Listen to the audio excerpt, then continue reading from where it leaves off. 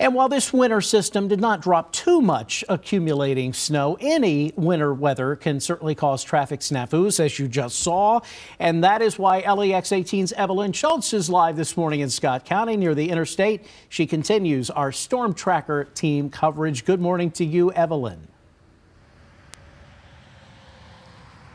Chris, good morning. Yeah, that's absolutely right. You know, the snow, it's really pretty. We've been talking about it all morning, but it does have the potential to cause some issues on the roads. Take a look behind me here at I-75 in Scott County. We haven't seen too many issues where we're located at. You can see that cars and trucks, they're moving at a fairly normal speed. We know that Kentucky Transportation Department crews started their overnight shift at 3 o'clock this morning, and they're kind of in that monitoring and maintenance mode. There was still some salt left over from the last round of snow that we got, so the Transportation Department says crews are actually just kind of out there checking for slick spots, seeing what they can treat.